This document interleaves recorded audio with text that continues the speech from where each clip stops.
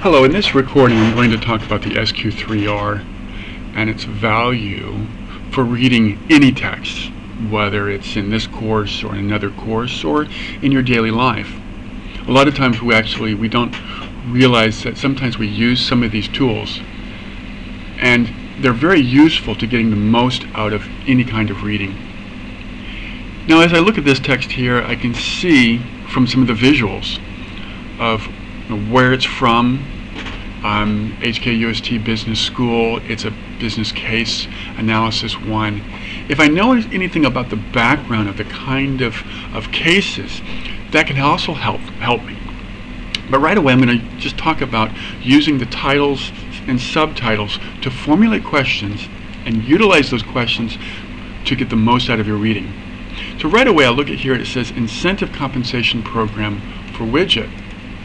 Which is a term that's often used to cover up a real name of a company.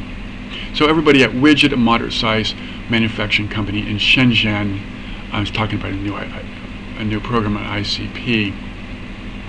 Well, so the text is about an incentive compensation program for business. We can see under here there are mixed reactions. That is, when you have the term mixed reactions, it's usually positive and negative.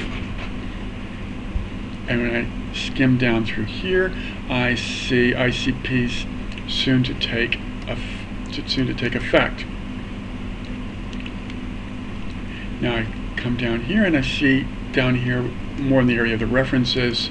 Here's a table of supervisory ratings of employees' performance. Now with this information, I can simply formulate some really basic sentences as to what it's about. And I've combined them here. The text is about an incentive compensation program. While there are mixed reactions about the program, it will soon take effect.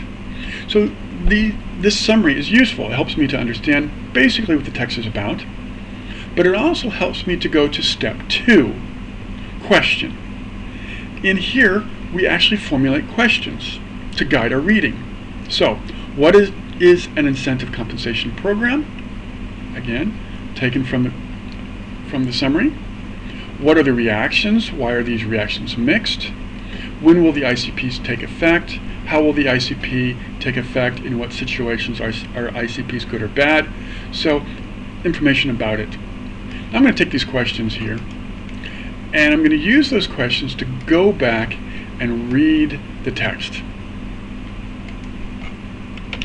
I'm going to try to answer these questions. Okay, so what is an incentive compensation program? Well, if I'm skimming through here, and it's designed to motivate workers to exert their best efforts. Okay, so that's what it's really about. It's a motivational tool. We have bonuses. It offers bonuses for people. Okay,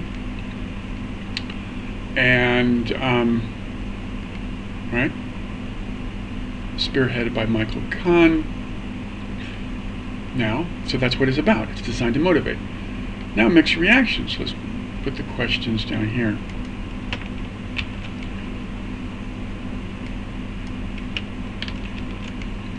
What are the reactions of the ICP? Why are these reactions mixed? Well, it says it's mixed here. It says they are already coming up with plans on how to spend the bonus. So people want to spend it. So people like Mike Wong, he seems happy about it. Some are, however, there are negative opinions, like Betty Huang, and she is interested in health insurance.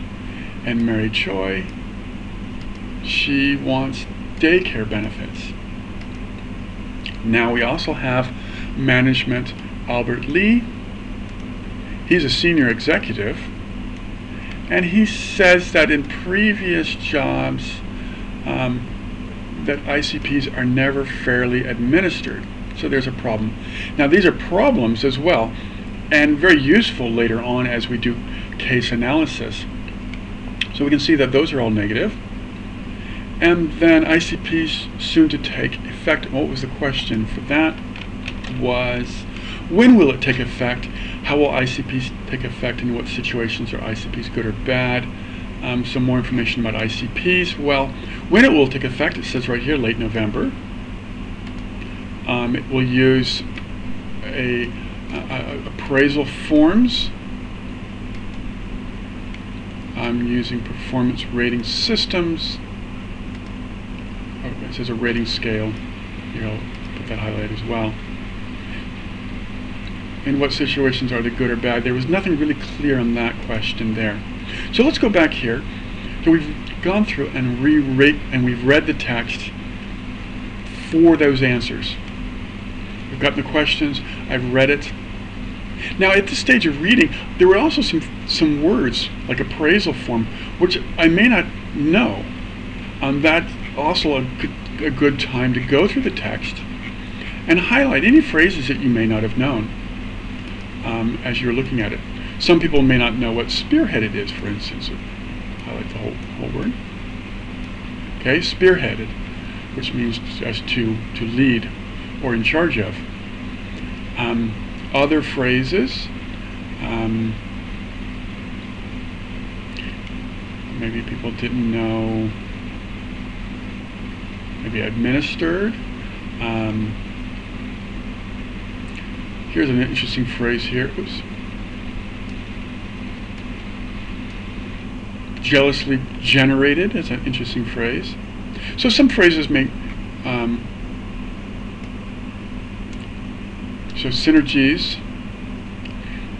At that point, it's actually very useful to go through and look up these words and study those if you don't know them. It can help you to learn more. Well, step 4 simply is it's called Recite. And in this section, one simply goes through and tries to answer the questions. And there are different ways of doing this. One way is simply to answer the questions. A second way is to go through and write a summary. I'm going to read the summary here. This reading text, is about a company called Widget located in Shenzhen, China, and its attempt to implement an incentive compensation program. The CEO, Michael Kahn, wishes to execute the program so as to motivate workers to exert their best efforts. And that's a phrase come running out of the text. It is performance-based, created to reward employees for working harder. However, there are mixed reactions to this program. Some employees, like Mike Wong, already have plans to spend the money, while others, like Betty Huang and Mary Choi, believe the money should be invested in general welfare programs like health insurance or daycare benefits. And Senior Executive Albert Lee thinks that ICPs cannot be fully administered. In spite of these objections, Michael Kahn will implement the program in late November through the use of an appraisal form and evaluated via the supervisor ratings of employees' performance. So this is simply a summary of the text, which can then help you to remember what it's about. Again, we're missing some of the details because it's a summary, but its purpose is to help you understand what your reading is and to record the information. Now, step 5 is simply to go back and reread it. Reread if there's information that you think that's important to put in there. It's at this point that one does this. In addition, I say here, in some cases, the questions one asks are not answered in the reading. For instance, the question, in what situation are ICPs good or bad, wasn't really answered. The text gave some very general opinions about ICPs, but nothing really concrete or factual. Now, this is the weakness of almost every text one reads. There will likely be areas that are simply not fully expressed. The really good reader, however, is not perplexed by this setback. Good reading often involves doing some detective work in the form of research, and this we're going to cover in the next lesson. Now, that's the end of the SQ3R. We hope that it will be useful for you to guide in your reading.